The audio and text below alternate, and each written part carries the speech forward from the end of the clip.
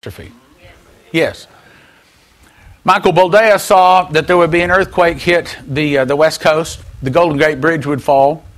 It would affect 10 states. Large chunks of California would fall into the ocean. And it would be so bad they have to redraw the lines on the maps.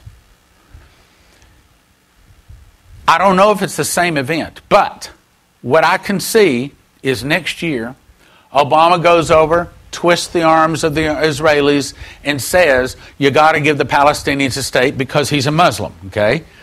And so America forces Israel to give the Palestinians a state, forces Israel to part their land, and within 24 hours, the earthquake hits America, and God parts our land from the Great Lakes down to the Gulf of Mexico.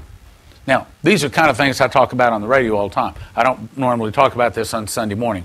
But this morning, what I want to do is encourage you this way. Get ready. Yes, you need water filters. Yes, you should have food stored up.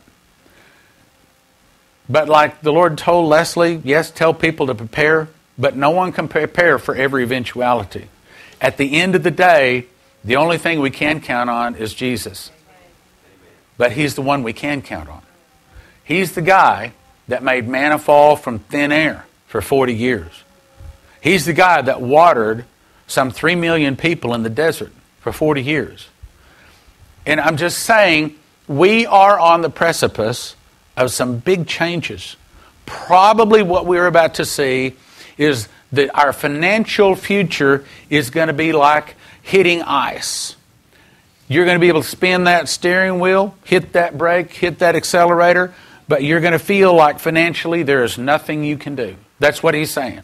I'm just telling you what's coming. Can you appreciate this? It's going to feel like you're out of control. It's not just for... He warned me. He warned for Prophecy Club. Thank you, Lord. But it's not